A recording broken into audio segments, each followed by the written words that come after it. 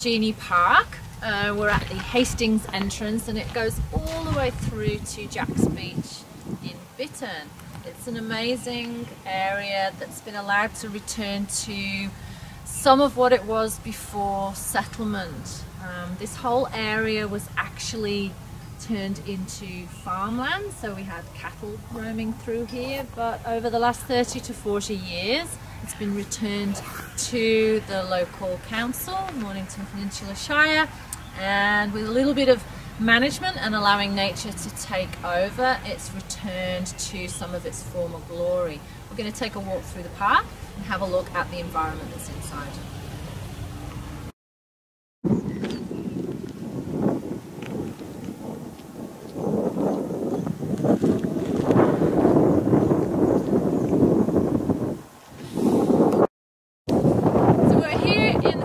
Of the park where it really starts to open out. We've walked through a big stand of melaleucas or swamp paperbarks.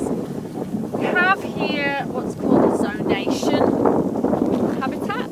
So out beyond our eye line are actually mudflats where the seagrass meadows exist.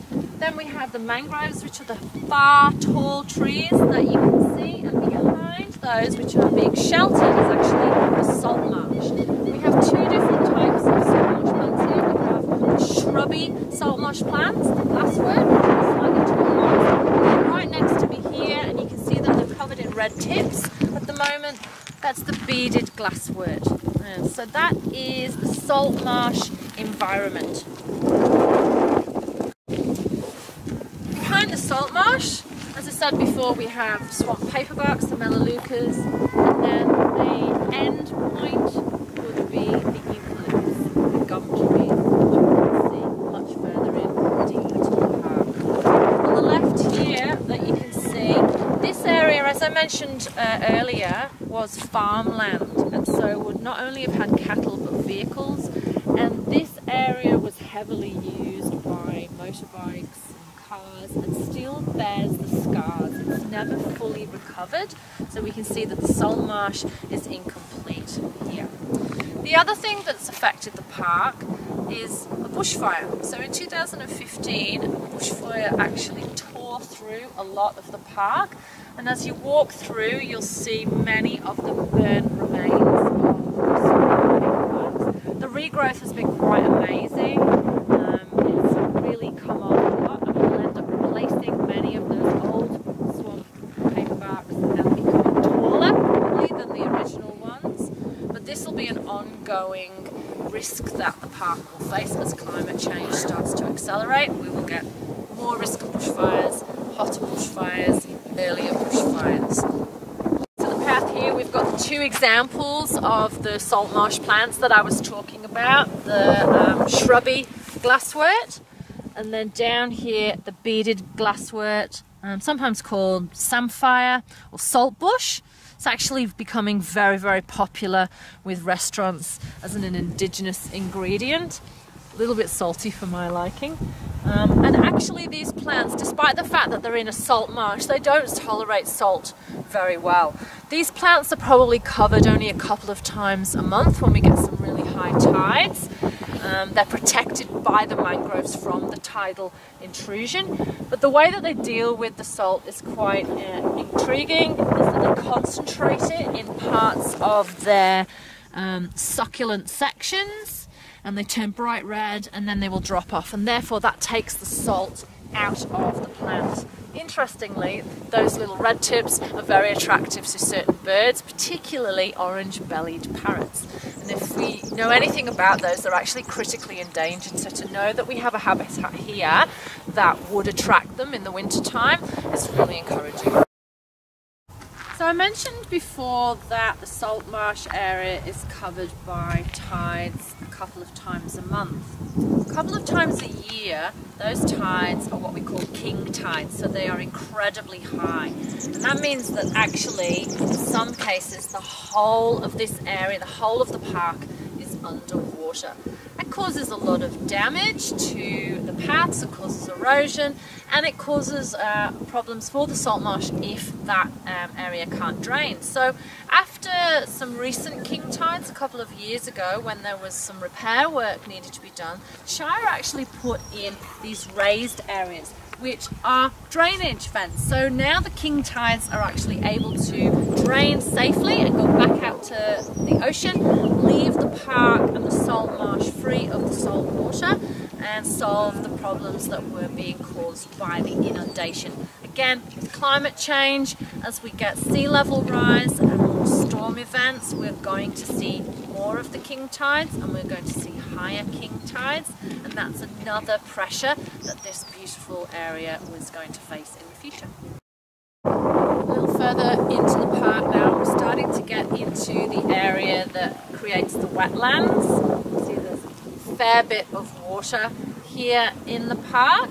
This is fresh water, so that's a really important habitat. Lots of macro invertebrates that will be living in there, and also important for many of the bird species that inhabit the park. We know that we get spoonbills, black swans will be in here. We also get ibis, white-faced herons, and a really cool bird of prey which hunts in the daytime, pretty unusual, and that's the swamp harrier.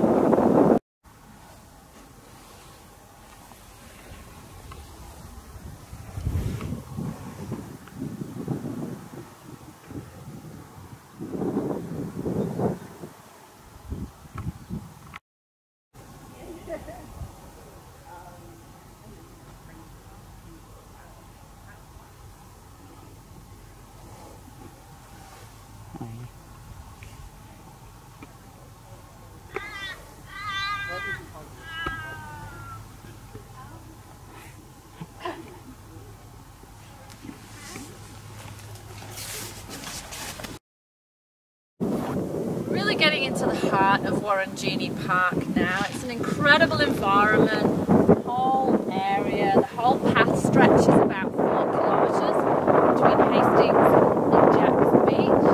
It's a real joy to walk or cycle through here. The environment's really varied. Not only do we have the salt marsh, plants and the mangroves, but we've also got a heap of different sedges and grasses. Unfortunately, we also find man-made additions. So we have a little bit of litter here. Whilst this is organic, it's an orange peel. This is not normally a plant that you would find in this environment. That's not going to break down very, very quickly. So we also add to the nutrient load, which can often turn the fresh water green or red with excess algae that grows. So please don't dump litter, even if you think it's totally natural and organic. Please take it home with you from a place like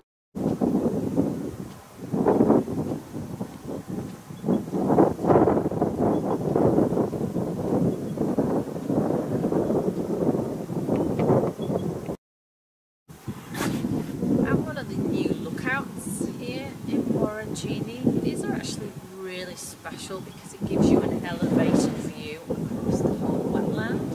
We've got a white-faced heron just in the background, wading, looking for food, fish, macroinvertebrates, exceptionally well adapted hunter and predator. This area really expands out to have some of those birds that I mentioned earlier, some squirrels and black swans, but I can also hear frogs in the background, so they're obviously breeding, doing really well here. It's an absolute incredible environment right here in Westport, right here on our doorstep. An amazing place to come and explore. It's actually a hidden gem, Warringine. You can walk the whole of the track. It's about 4 kilometres from Hastings to Jacks Beach. Jacks Beach is a whole interesting area all on its own with a great history, but I really urge you to come down and just have a look. You can walk, you can ride your bike and check out this amazing park.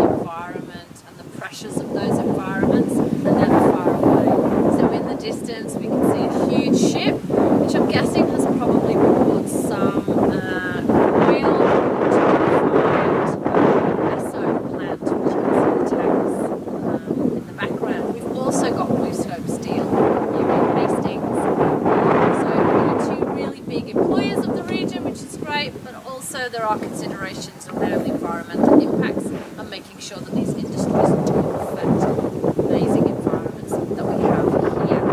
This whole area is part of a Ramsar listed site, and that's based on a treaty, an international agreement between about 180 countries that was signed on the 2nd of February in 1971 to protect wetlands of international significance. So these are wetlands for migratory bird species that spend perhaps the summer here and then the winter in the northern hemisphere. So it's a really special area and lots of significance. So having that boundary between the urban and the natural environment is a really difficult one to manage.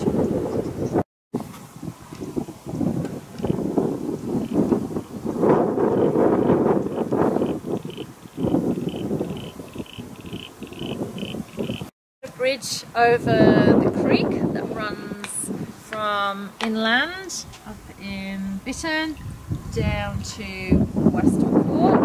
It's pretty low tide at the moment, so exposed is the mud. Also lots of little holes, so we've got shore crabs that are making their way into those. They can hear us.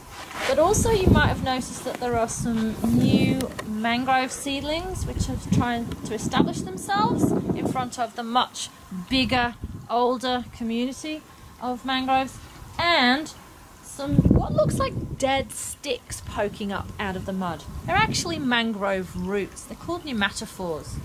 The mud is anaerobic. That means that there's actually no available oxygen down there, so plants need oxygen just like we do.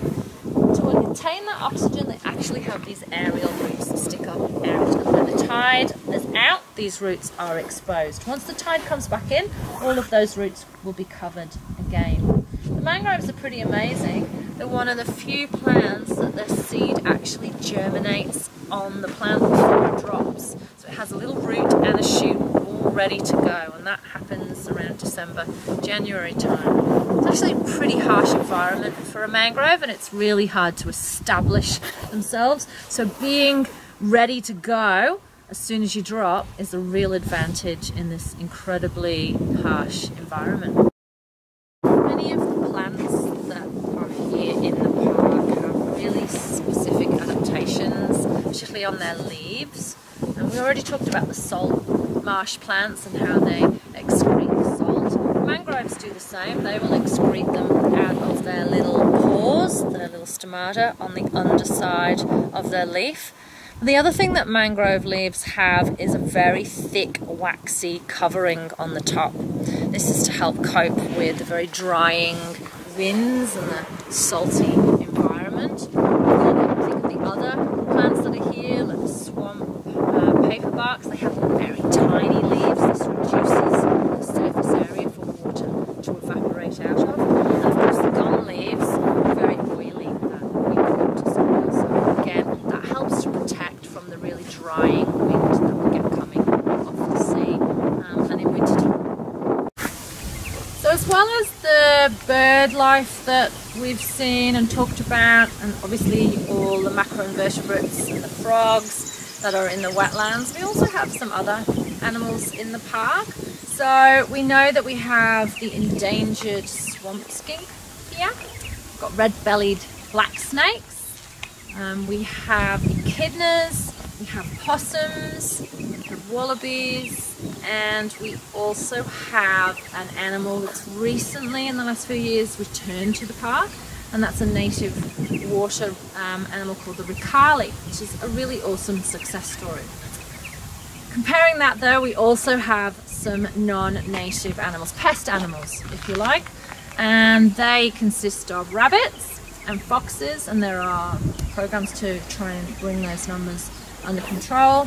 And the other thing that has been a significant issue is feral cats.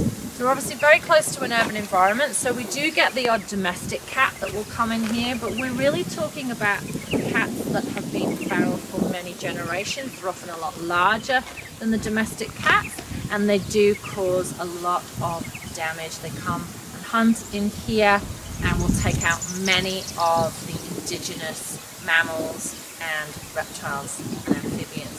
So again, the authorities that manage this park do their best to try and remove all of the feral animals that we have in the park. It's obviously a bit of a challenge, and one of the reasons why dogs are not allowed in the park when people are walking is partly to help the native animals, but also to have that program of eradication.